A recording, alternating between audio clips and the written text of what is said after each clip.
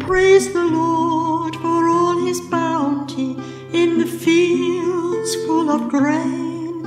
Praise him also for the seasons, for the sunshine and the rain. Yes, his kindness is unending in the beauty of this land, and he gives us such abundance by his ever gracious hand.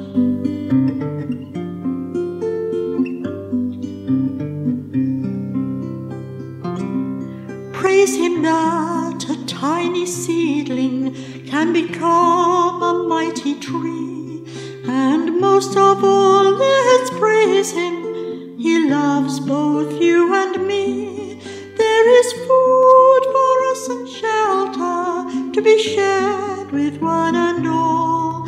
Take his hand and let him lead you. Follow Jesus, hear his call.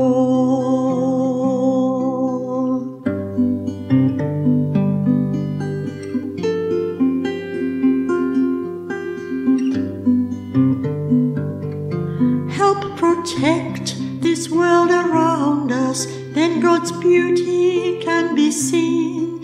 Let us cut down our emissions so his garden will stay green. For he gave us jurisdiction and responsibility. Save the future of this planet, it's up to you and me.